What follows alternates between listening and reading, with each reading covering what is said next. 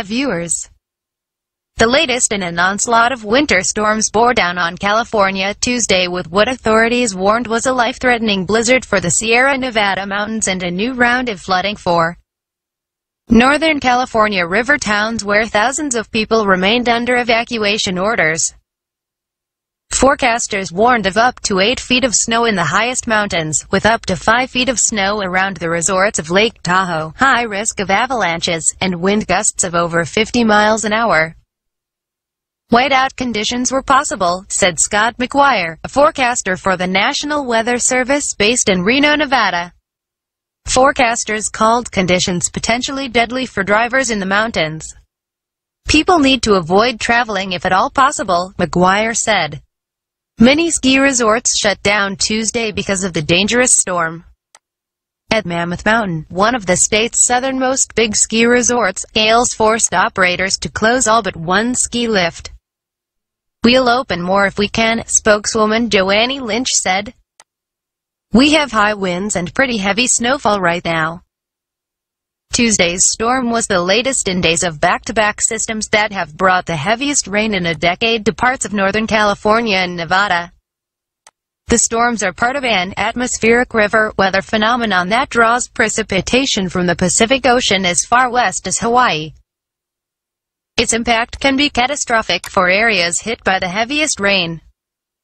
In Sacramento, workers with California's Department of Water Resources opened a half-dozen century-old spill gates on the state's biggest river, the Sacramento's, before dawn Tuesday to ease pressure on the swollen river and on levees.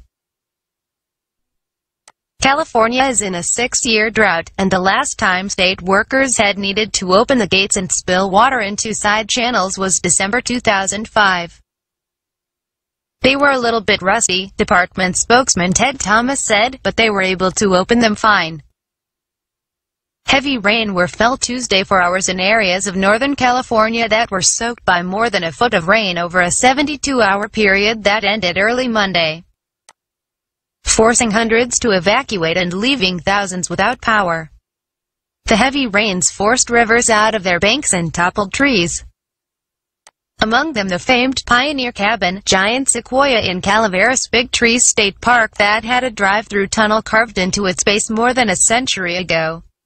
In Northern California's wine region, authorities expected the Russian River to rise 4 feet above flood stage Tuesday afternoon, after spilling out of its banks and flooding vineyards and riverside resorts and mobile home parks over the weekend.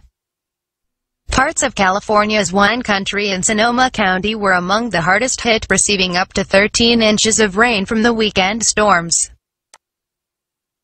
Rolling hills and vineyards along the scenic route known as River Road were submerged with just the tips of the vines rising above floodwater. Melba Marinelli, who lives in the Russian River town of Guerneville, waded through her yard Monday in knee-high rain boots, surrounded by flooded streets. "I'm watching the water come up higher and higher, and my boots are almost going underwater now," Martinelli said. "The river is coming up the street now. It's pretty scary." In the San Francisco Bay Area, a coastal flood advisory was in effect through Friday, with a forecast for up to 7-foot king tides that could pose a flooding risk for coastal roadways, said Steve Anderson, a National Weather Service forecaster in Monterey, California, after closing over the weekend. Yosemite National Park planned to reopen the valley floor to visitors Tuesday morning after a storm-swollen river forced its closure through Monday, park spokesman Scott Getteman said. Emergency workers in Nevada voluntarily evacuated about 1,300 people from 400 homes in a Reno neighborhood as the Truckee River overflowed and drainage ditches backed up. In Colorado, snow and strong winds worked together to set off an avalanche up to 15 feet deep that closed Interstate 70 at Vail Pass in Colorado early Tuesday. A tractor-trailer carrying mail was caught in the slide, but the driver wasn't injured, the Colorado State Patrol reported. The avalanche risk for most of Colorado's mountains is expected to remain high through at least Wednesday. Thanks for watching. Be care. Be happy. Goodbye.